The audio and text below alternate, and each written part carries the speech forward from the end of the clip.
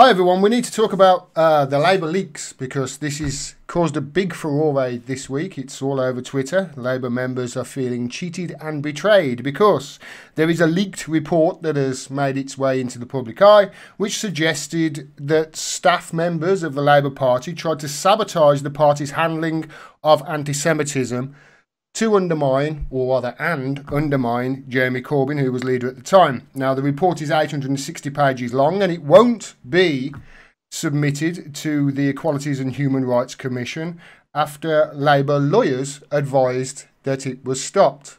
To talk with me about this breaking news within the Labour Party, which just seems to get worse and worse, is somebody who knows a lot about the party's handling of anti-Semitism and undermining Jeremy Corbyn. That's Chris Williamson, former Labour MP for Derby North. How are you, mate? I'm all right, thanks very much indeed. Enjoying the weather. Yeah, me too, although it's typical, isn't it? We're told to stop indoors as soon as it starts being sunny. What do you make of this report, Chris? Have you seen it? And I mean, we'll come on to Keir Starmer, Sir Keir. We'll come on to his reaction in a bit because that's a doozy. But what do you make of this report, and why would party members be trying to sabotage any handling of anti-Semitism complaints? What do you make of it all, mate? Well, I think it's one of the most infamous chapters in the Labour Party's 120 years history. It's truly shocking reading. I'm wading my way through it now. As you say, it's over 800 pages long. And I've been dipping in and out of it as people have been contacting me who have been named in the document, who are incredibly hurt and upset and distressed by some of the remarks which are contained therein. And obviously what it does reveal is that we had a cancer right at the heart of the Labour Party. Many of us suspected it, knew it, but to see it actually confirmed in black and white is still very, very shocking indeed. To see people and using the sort of language that they were using as well is incredibly troubling in my view. And you know, to have a situation where in the run into the 2017 general election, you'd got people at the very top of the Labour Party who were charged with hoping to secure a Labour victory, actually working for a Labour defeat, people even talking about whether or not they were unsure as to whether they could vote Labour or possibly vote Conservative. Instead, it's a terribly shabby affair. And it really does bring into sharp relief, really, the whole problem that the Labour Party has been encountering for the last 4 years. And I know some people are talking about it's important to remain in the party. I'm not sure that, frankly, the Labour Party now is capable of being rescued. Oh, it does make me laugh. People saying, "Stop and fight, we can win." It does. You're saying the language there. I just want to show people what the sort of language that was used in this report. So this is something. This is an article I'm showing on the screen at the moment. You can't see it, Chris, by somebody called Sienna Rogers, and I just want to highlight. There's a bit down here I highlighted. The report claims to reveal comments from staff members, including describing Corbynites as nutters, describing of hanging and burning Jeremy Corbyn, calling Lotto, which is sort of like their headquarters, the Labour headquarters, calling Seamus Milne a total mentalist and nutter, referring to Lotto's Carrie Murphy as Medusa, crazy, a bitch-faced cow, crazy snake lady, and saying her face would make a good dartboard. The report includes messages allegedly showing how staffers talked about pro-Corbyn young Labour member with mental health problems. So this is a young Labour member, Chris, that they're talking about with mental health problems. And they're saying that they're hoping that the member dies in a fire, saying I wouldn't piss on him to put it out, and adding, wish there was a petrol can emoji. This is disgusting. And my question to you, so one of the things that I cannot stand about politics, and I know a lot of people, a lot of working class people, ordinary people feel the same way, and that they're never consistent, are they, these politicians, Chris? I know you were, that's to your detriment, that's one of the reasons why I think they kicked you out. But if this was a Tory WhatsApp group, how do you think Sir Keir, or as I call him, Mr. Irrelevant now, how do you think that they would be reacting to this? Wouldn't they be calling for these people to be expelled from the Conservative Party? And this is within their own party and they're doing nothing. No, I think they most certainly would do. I mean, look, these remarks are loathsome, hateful, truly offensive and detestable. And for them to be uttered by senior Labour Party figures, I mean, you're absolutely right. We would be truly appalled and shocked and calling for swift action from the Conservative Party were it to have been language used in a Conservative Party WhatsApp group. But here we have people who are supposedly Labour Party members, employees, bureaucrats in the party, as I've already said, charged with helping to secure a Labour victory to try and transform the country. And, you know, you've got hundreds of thousands of members of the Labour Party in that 2017 election in particular who were, you know, slugging the guts out day in and day out. To be undermined and sabotaged in this way, it's truly unforgivable, in my opinion. Yeah. And, you know, they should be sacked. I mean, many of them have gone already, I know. But, you know, we're looking at what further action that we might be able to take. I know that some of those people responsible for these spurious accusations and smears are trying to cover their tracks and threatening legal action against people for having the temerity to share the report, saying that they could be in breach of data protection law. And I'm going to come in. Libel actions, etc. I've got to come on to that. It's designed to scare people into suppressing what is a truly devastating expose of the type of people that we're dealing with here.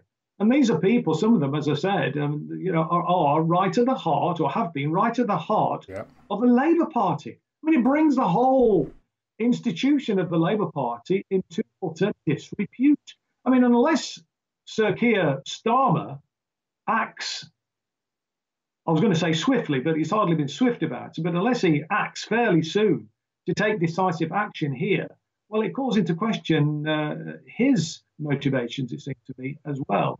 And, you know, frankly, the Labour Party isn't worth saving if you know, these people aren't dealt with and action isn't taken.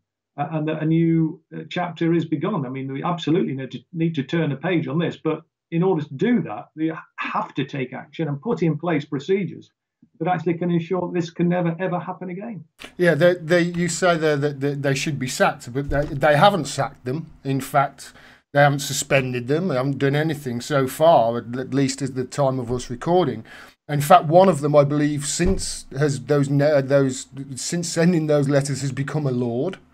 Which is McNichol. But I want to get on to something else. Another article that this here is from the Evening Standard. Now, can you hear this, Chris? Can you hear this? Well, that kind of thing is clearly. No, okay. I'll have to probably tell you what's going on here. But this is the Shadow Chancellor, Annalise Dodds, who I believe has just been made Shadow Chancellor in Keir Starmer's cabinet, or rather Shadow Cabinet. So this is the Evening Standard. They're tweeting out a interview that she did with Sky News. Let me just show you what action they're taking right now. I'll tell you what. Let me just play it for the audience. Well, that kind of thing is clearly deeply, deeply unpleasant, and that's why we need to have an independent review to understand what happened. So what she says there, Chris, is that we need to have an independent review to find out what happened. Now, correct me if I'm wrong, but this is a report, is it not, that comes from a review or an investigation. So what she's actually asking for, therefore, is an investigation into an investigation that led to the report. Is that correct? Yes, and I think that's what Sir Keir Starmer's called for as well. I mean, people have compared it to a Monty Python sketch, you know, calling for an investigation into an investigation. I mean, this is just absurd. Oh, it doesn't stop there, mate. It doesn't stop there. Let me play the rest of this for the audience. Okay. It doesn't stop there, because what she goes on to say then is it's so funny. She goes on to gaslight people from there on. Listen. and to deal with it, and above all, to make sure that it never ever happens again. So she says, above all, make sure that it never happens again. So do the investigation into the investigation that led to the report. And then she says this. You know, the Labour Party has got 580,000 members. No, they haven't. The Labour Party has not got 580,000 members. That's what she says. The Labour Party have got 580,000 members. 300,000 of them didn't vote in that leadership election. Now, what that suggests to me, Chris, I don't know about you, is that over half of the Labour Party have bloody left after what has happened in the last few months, and obviously we'll go into what happened to you last year. But 300k didn't vote in that election. 300k didn't vote in that election, so definitely haven't got 580,000 members now. So they've called it an investigation into the investigation that led to the report. She went on to gaslight people there and say that they've got twice as many members as they've actually got. Certainly not paid up members, that's for sure. And then, as you pointed out in this tweet earlier, Chris, the response to the character assassination, smears and sabotage exposed in the Labour Leaks document is to shoot the messenger. Sir Starmer, as I call him, Mr. Irrelevant, wants an inquiry into how it was leaked. And now these characters are threatening legal action against those exposing the abuse. They don't actually want to look into this report or get to the bottom of it. They just want to discredit it, don't they, mate? Well, it looks that way, certainly. And, you know, look, if I was a leader of the Labour Party and I was presented with a report like this, then, you know, I would obviously be looking to take action as soon as I possibly could to deal with the people who are responsible. And I mean, as Annalise Dodd said there, it's really important that new procedures are put in place. But, you know, unless we can actually, or unless the party can, you know, rebuild that trust, then frankly, I think we will see a hemorrhaging of Labour Party members from the party. And I know that, as I've said previously, you know, some people are saying, look, let's stay in the party and fight. You know, we can recover the situation. I'm not sure it's possible. I mean, I gave 44 years of my life, dedicated 44 years of my life to the Labour Party. And I was a very strong tribal Labour Party supporter. I always felt Labour was the best vehicle to deliver some progressive change in the country. But in terms of getting a grip of the party, it's impossible. The fact is that it's owned by the people who are, the sort of people who are behind these disgraceful revelations that we're talking about in this report. The National Executive Committee is an undemocratic institution. Only 25% of the members of the National Executive Committee are elected by the members. The rest are appointed by, trade union bureaucrats or the leader of the party, the parliamentary party. So-called socialist societies send one representative. You've got the leaders of the party in Wales and Scotland send representatives. These people are not elected. So 25% of the NEC's elected, that's all. The Parliamentary Labour Party is completely out of control. They're not subject to any democratic accountability whatsoever. My efforts, when I was going around the country as part of what we call the Democracy Roadshow, where we talked about democratising the party, where we talked about introducing open selections, that was rejected. It was voted down, actually, even though 90% of the constituency delegates at the Labour Party conference in 2018, over 90% of the delegates there from the constituency Labour parties voted in favour of open selection. It was lost, though, by the narrowest of margins, because the only trade union delegation to vote with the CLP delegates was the Fire Brigade Union. The rest voted it down. Again, I think in the teeth of opposition really from their members. And I know for a fact that Unite, for example, led by Len McCluskey at that conference, voted against when that was against their own union policy. Len McCluskey's own union voted in 2016 to support open selections. And yet in 2018, when there was an opportunity to actually introduce open selections, he led the delegation to vote against it. And then we had a shouting match with me, or he was doing the shouting rather than me, at conference in the exhibition area, attacking me for having the temerity to call them out. I'd written an article for, whilst conference was still running, for the Morning Star, where I pointed out that democracy wouldn't be crushed by a bureaucratic machine, and he obviously took great exception to that. But the truth is, as I pointed out to Len very calmly, or as calmly as I could, as pinned up against the wall with sort of shouting in my face, that the Unite policy was very clear, and he voted against Unite policy, and I just kept repeating that to him, But he was having none of it. It was an unedifying spectacle, I've got to say.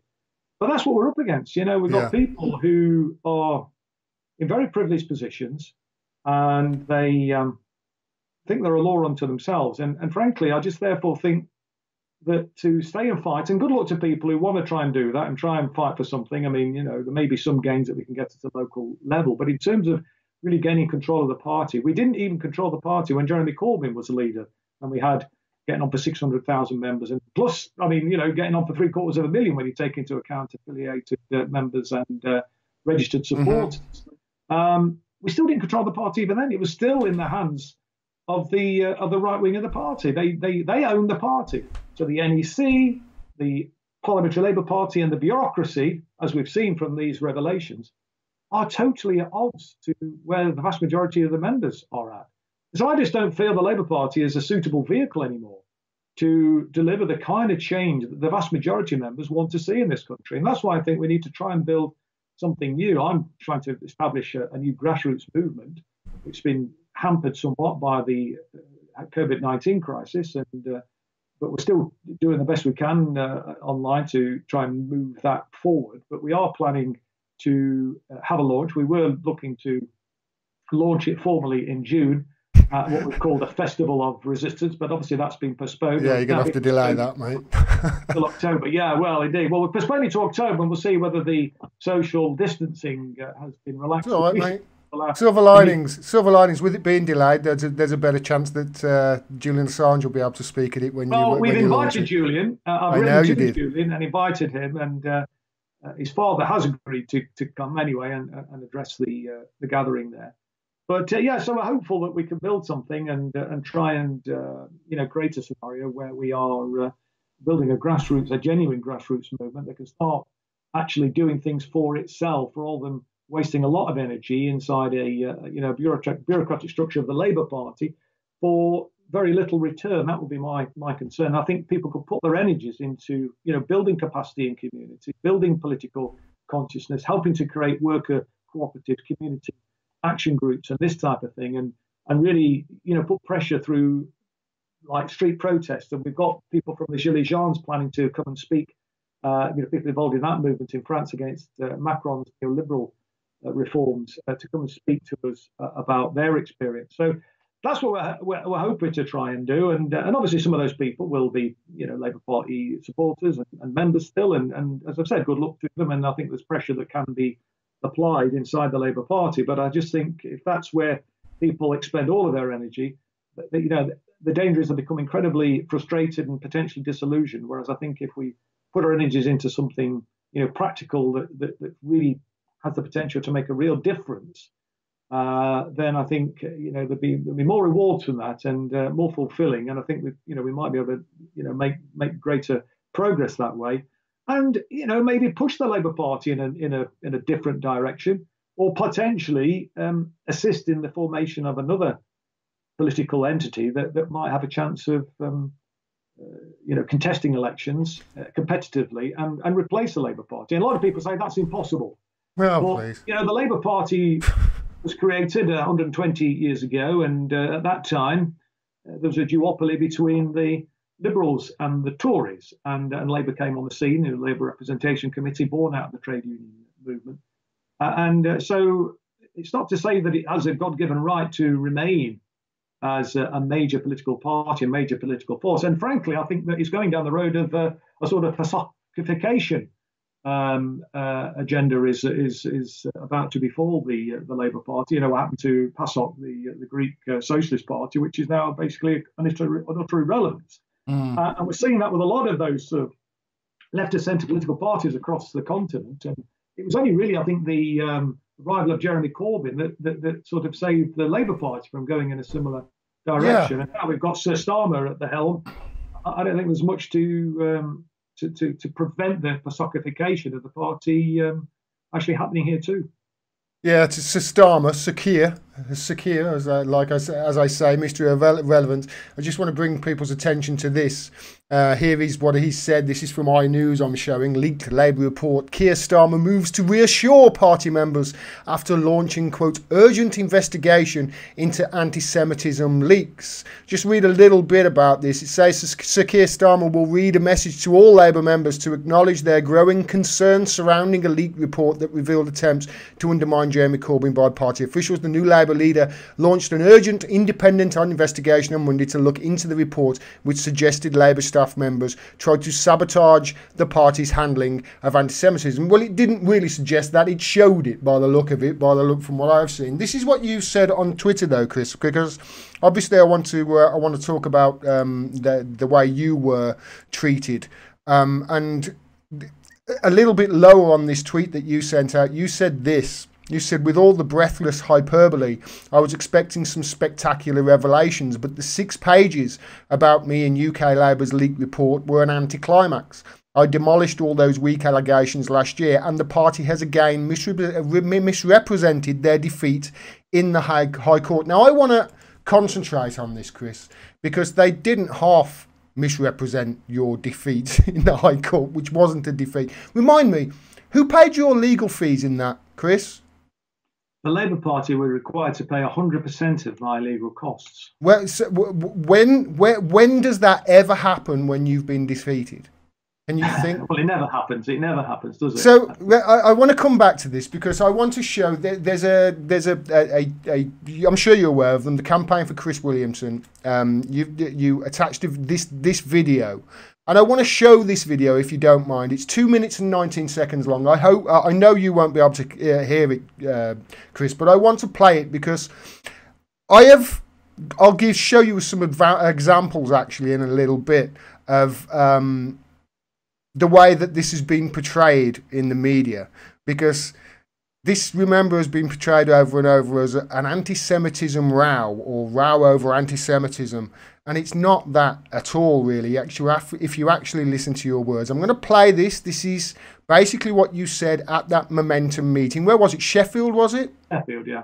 I want to play it just so that people know exactly what was said and in what context. I'm going to play all of this.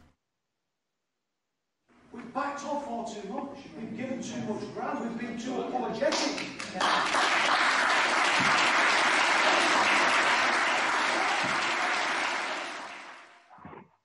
We are not a racist party, are we? We're not an anti-Semitic party. We are the party that stood up to racism throughout our entire history. It was Labour and Jeremy's man standing shoulder to shoulder with the Jewish community in Cable Street, fighting Oswald Mosley's fascists. It was Labour that was the backbone of the anti-Nazi League in the 1970s, when we confronted the anti-Semites, the racists, the Islamophobes on the streets, and we defeated those fascists, didn't we? And now we, Jeremy, me and others, are being accused of being bigots, of being anti-Semites. And it's almost as if we're living within the pages of George Orwell's 1984. You know, the party that's done more to stand up to racism is now being demonised as a racist, bigoted party. And I've got to say, I think our party's response has been partly responsible for that. Because in my opinion, I never have, I've got to say, we've backed off far too much. We've given too much ground. We've been too apologetic.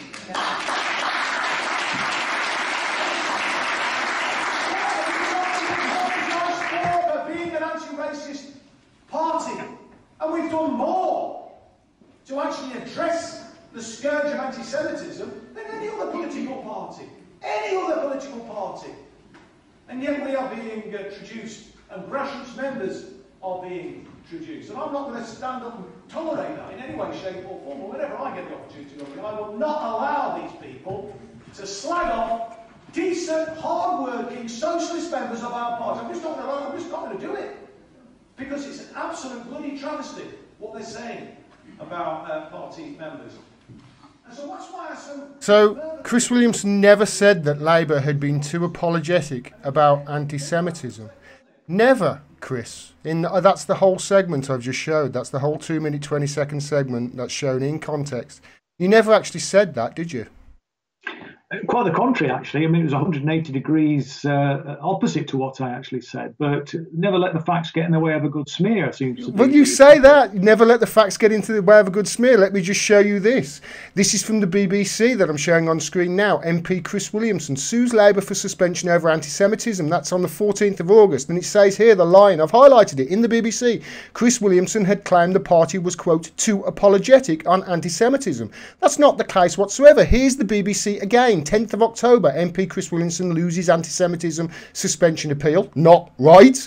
It's not right, is it? You won. They paid your legal fees, so obviously you won that case. And again, I've highlighted it. Chris Williamson was suspended in February after claiming Labour had been too apologetic in its response to criticism of handling accusations. Now that's, you can see how they've changed the rhetoric a couple of months later, but here's The Guardian, GCHQ's mouthpiece. Chris Williamson loses legal bid over Labour Party suspension. This was from the 10th of October last year. Court says party, quote, acted, quote, in good faith in case of MP suspended in row over anti-Semitism. Again, that's totally incorrect. Here's another one. Politics Home. Chris Williamson loses court bid to be reinstated as Labour MP. No, you didn't. You won that court bid. You won that. They paid your they paid your fees. Here's Sky News. General election. Labour blocks anti-Semitism row MP Chris Williamson from standing. Do you see how they're changing the wording on this? Labour blocks anti-Semitism row MP Chris Williamson from standing. Again, you weren't talking about anti-Semitism. Here's one from The Telegraph. John McDonnell under fire over Labour group's support for anti-Semitic row MP Chris Williamson. Here's another one from The Guardian. MP suspended for suggesting party was, quote, too apologetic about anti-Semitism and readmitted. Again, not true. Again, the exact opposite, essentially, of what they're implying there. Here's from the Metro. Chris Williamson allowed back into Labour after suspension over anti-Semitism row. Again, associating you with anti-Semitism. And here's the last one. This is from the JC. This is one of the most disgusting ones, and obviously there were lots of these. Outrageous Labour lifts suspension of, quote, Jew baiter MP Chris Williamson. Chris, what's it like to be faced with, let's face it, complete and utter bollocks being written about you for over a year? Well, it's not a pleasant place to be. It's quite despicable, really. And I'm in good company, though, of course. There's plenty of other people who have been subjected to similar and indeed worse treatment in this country and obviously abroad, where being a socialist can get you locked up, beaten, or even assassinated. So, you know, I haven't experienced anything like that. And no, it's not pleasant. And I think the last time I was on your program, Gordon, I touched on this. But the thing that really got me through was the amazing solidarity from supporters up and down the country. Members of the party rallied to my support. Interestingly, the characters who have been exposed in this leaked document, even after the COVID-19 lockdown started, were continuing the purge of socialists of the Labour Party. And 3 members, and there are probably many others as well who haven't been in touch with me, but 3 members, after the lockdown had started, said they'd received letters from the Labour Party suspending them from the party. And amongst the grounds given for their suspension was their support for me, for sharing support online for me. That's grounds for suspension? That's ground for the suspension. I mean, and don't forget the grounds that they used to suspend me, or many of the grounds, many of the excuses that were put forward, was my support for other members who'd been falsely accused. And most of those members that I was supporting, who'd been falsely accused of anti-Semitism, were Jewish members, anti-Zionist, Jewish members of the party. I'm so glad you brought that up, because one of the things that that was highlighted in that report, I believe, was it was highlighting the coordination of attacks with journalists, and I've noticed here that all along all along with the criticism, not just of you, but especially of Jeremy Corbyn as well, especially with this anti-Semitic stick that they kept beating him with. All along, the people who were making the allegations, for the most part, weren't Jewish. And also, they were also the people who were loudest in the condemnation of Jeremy Corbyn on every other issue, from his stance on whatever to his clothing.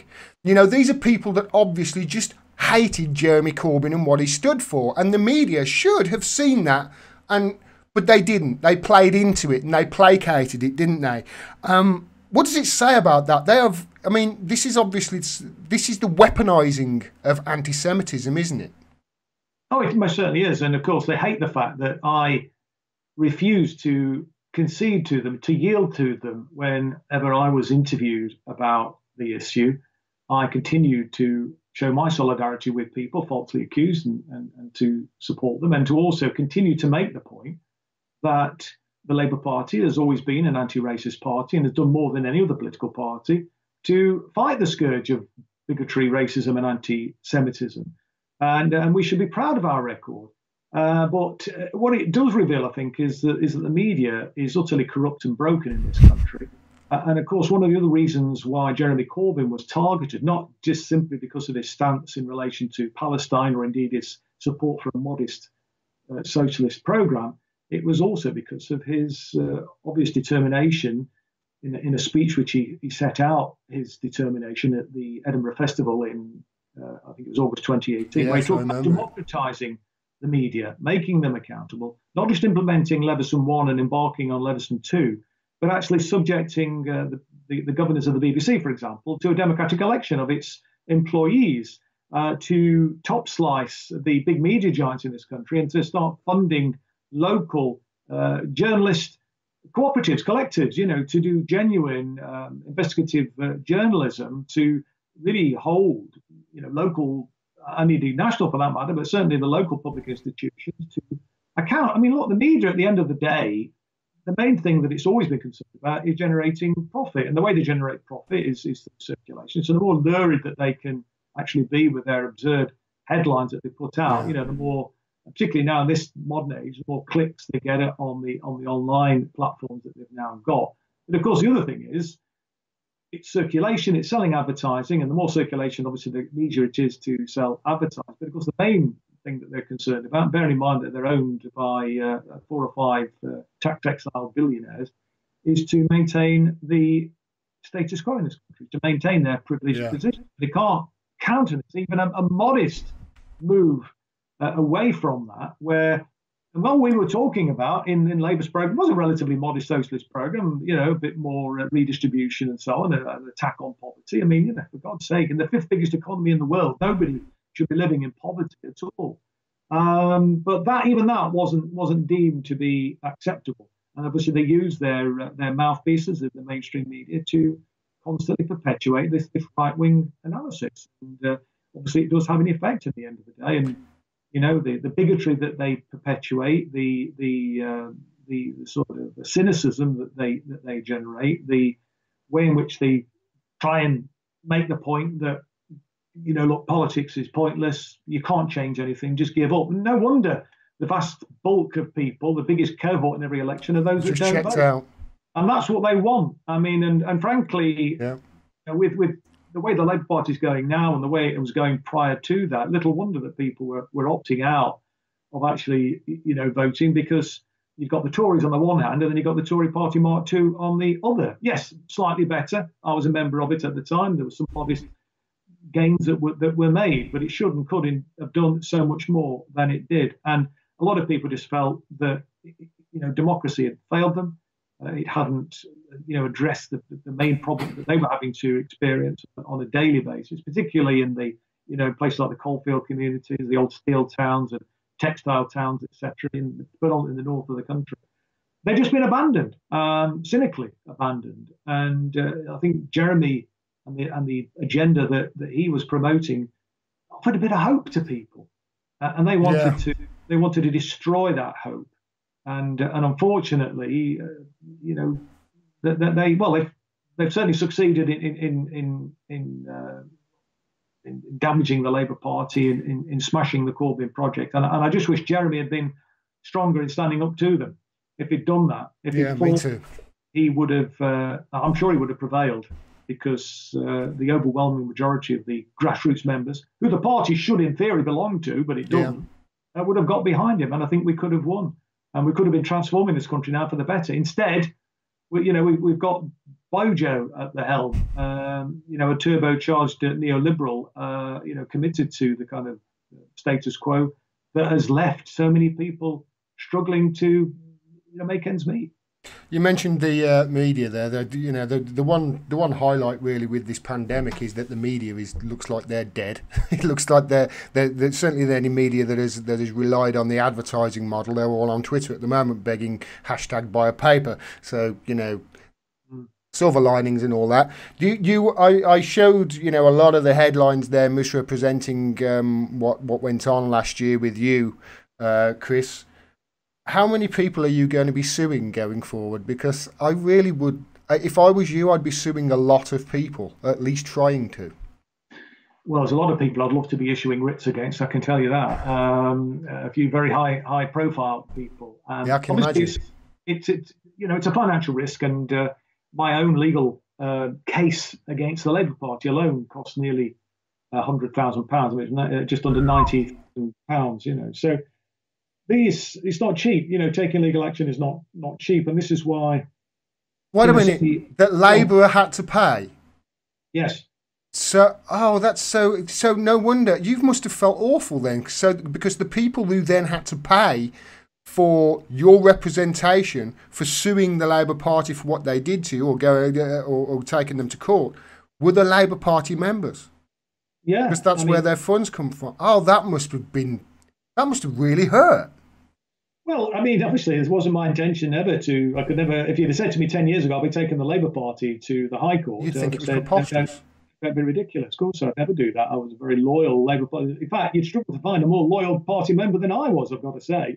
So if they can do that to somebody like me, nobody's safe. And it was only because, being an MP and I've been in the news a little bit, and so I had a bit of a profile, we were able to raise the finance through crowdfunding. I mean, I'm, from modest means. I've got obviously, you weren't the only person in the Labour Party who was felt the victimisation of this. There are many others. I'm thinking, just higher profile ones that maybe wouldn't have been able to get the funds. People like Jackie Walker, people like Asa Winstanley, who've obviously been treated terrible. And that's just to go. My mate Pete Gregson is the same. He did, he's a real supporter of democracy, and that's the thing that it comes down to, isn't it, mate? I mean.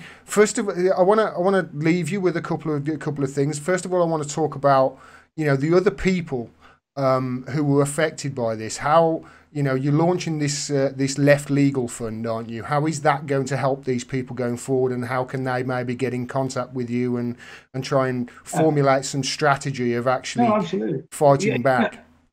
Well, certainly yes. I mean, what we did is to use the cost that were rewarded against the party to establish a left legal fighting fund.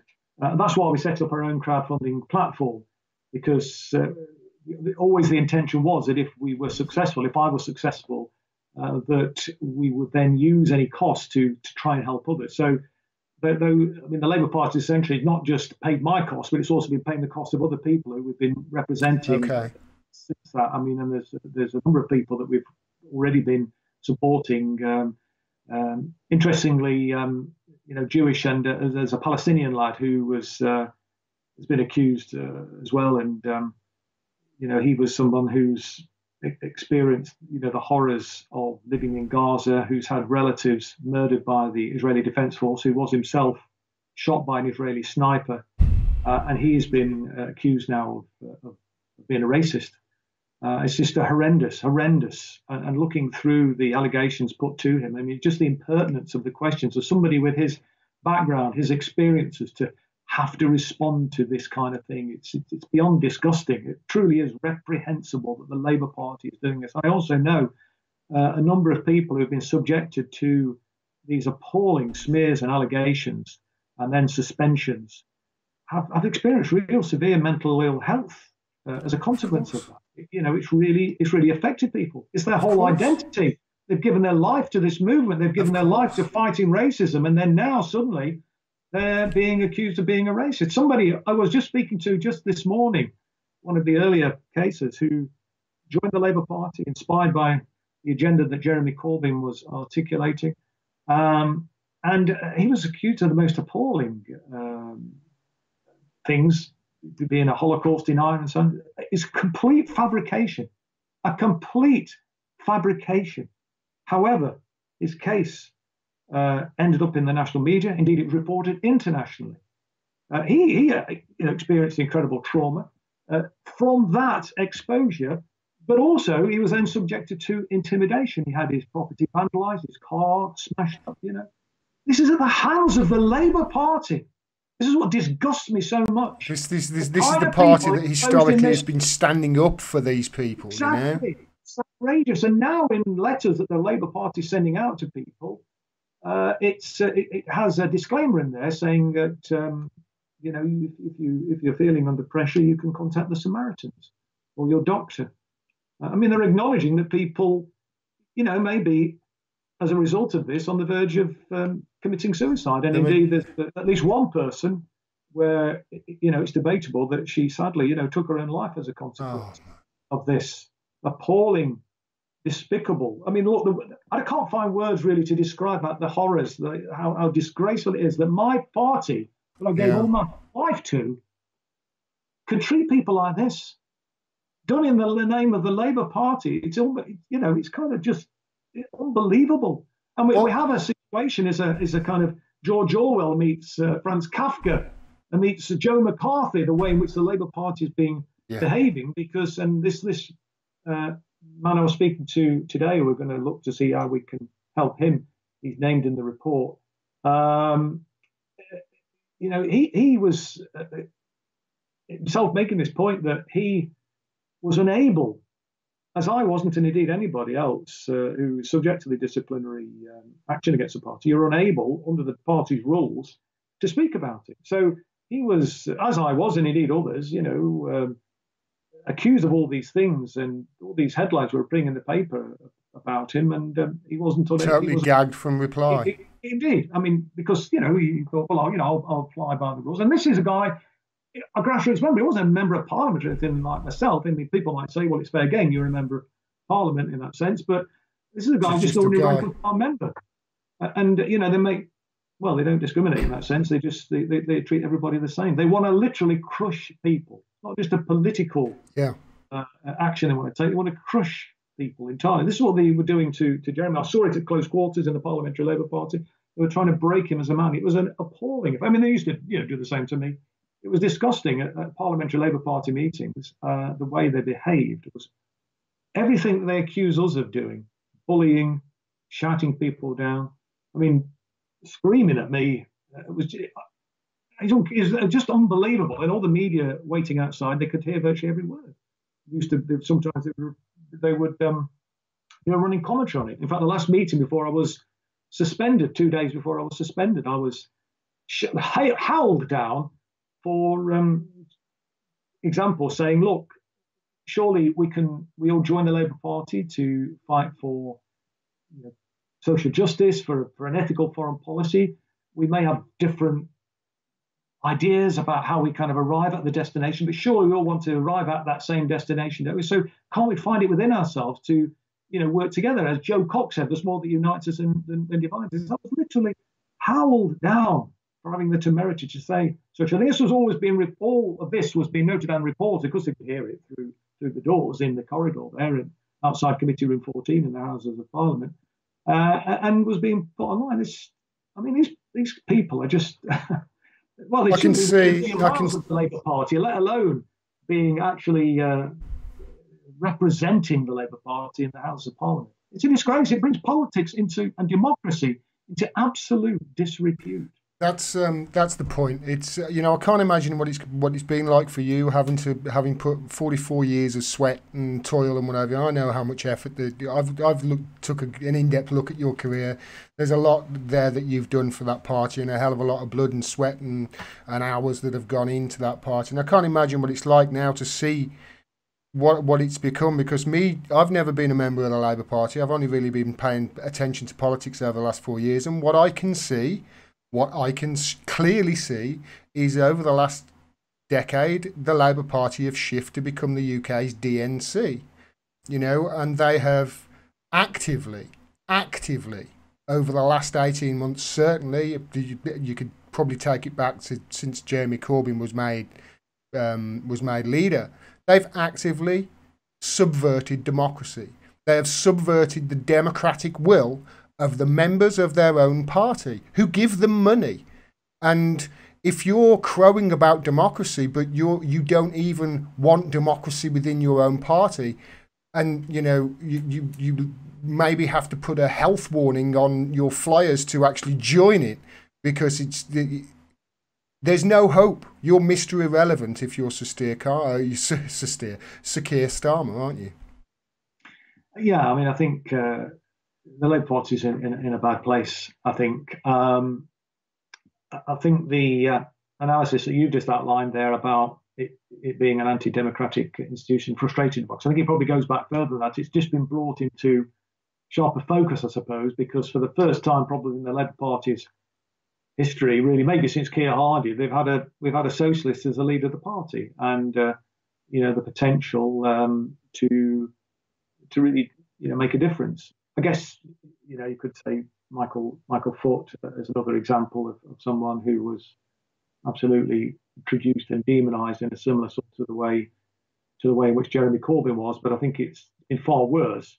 And I think the reason that they were, I suppose, even more virulent against Jeremy was that there was a real prospect, I think, of him getting into office, and it was probably less so under Michael. Although in the early days of Michael Foot's tenure, of course, I mean, Labour was riding quite high, but then the SDP was founded by Roy Jenkins, David Owen, Shirley Williams, Bill Rogers, the so-called Gang of Four. I mean, and their whole raison d'etre really was to stop the socialists from coming to power, and they succeeded. They managed to split the anti-Tory vote, split the Labour vote, and Thatcher got in with a landslide in '83 with a smaller share of the vote than the Tories achieved in 1979. So we've always had huge forces ranged against us, but as we saw in 2017, we got the biggest increase in vote share since 1945, and with the advent of social media, when before momentum went bad. We got a really good grassroots organisation that kind of coordinated and organised, and thank goodness they did, because it was really down to momentum, I think, that Labour did as well as it did, because as we know from this report, the party hierarchy, the bureaucrats at the head of the party, at the centre of the party, that should have been coordinating the campaign, were coordinating in an attempt to try and lose the election. Yeah. And that's why I think they were so shocked. And I've got to say, I owe my victory in Derby North in 2017 to the efforts of momentum activists down the country, but they were badly let down by their leadership as well, as got to be said. And momentum was, well, it turned into a part of the problem, really, and they kind of joined in the witch hunt and became the witchfinder generals, the leadership of it, and joined in, smearing people, and well, the rest is history now. It's a great tragedy. I mean, this whole episode it's a bit like a Greek tragedy. I've got to say, the real potential that was there, and to see it destroyed. Listen, if we'd have got Jeremy in as into 10 Downing Street, Julian Assange would now be released, and not only would he be out of prison, he wouldn't be facing extradition either. No. That's just one example of the difference that would have been brought about. That's been, that was prevented by, was actively, worked against, sabotaged by these people who were charged with fighting for the Labour Party, delivering helping to deliver a Labour victory. And they were like essentially fifth columnists for the Tory party, weren't they? Well, we'll see what this investigation into the investigation that led to the report uncovers, shall we? I'm not holding my breath. I don't know about you, Chris. Is there anything else you want to say while I've got you? No, thanks. I mean, and good luck, and keep doing what you're doing, Gordon, because we desperately need alternative platforms like yours to give the alternative narrative out there. I mean, and there's yourself, and there's platforms like the Canary, and various other platforms like that, Renegade TV and stuff. But it's really, really important that we do support these other platforms, because we know that we don't get the truth out of the mainstream. We get a very one-sided, one-eyed view of the world, and we've seen that throughout history. Really, I mean, it's nothing new. I remember the miners' strike and the way in which that was completely misrepresented, and the way in which Arthur Scargill was entirely and completely humanised. But this goes back. I mean, back to, was it 1924? There's Zinoviev letters that the Daily Mail published, which was fake letters. There was some alleged plot between the Labour leadership and Russian revolutionaries to bring about a revolution in this country. Frankly, we'd have benefited from a revolution in this country, actually, had we had one. But, we certainly would benefit from one right now. I think we can both bloody agree with that. Chris Williamson, thanks very much for your time, mate. I'll leave a link to your Twitter and everything down below. Go and check him out, and I'll when the Left Legal Fund is launched, let me know, and I'll obviously try and promote it as much as I can. Thanks very much for all you do, Chris, and we'll talk to you soon. Brilliant, thank you.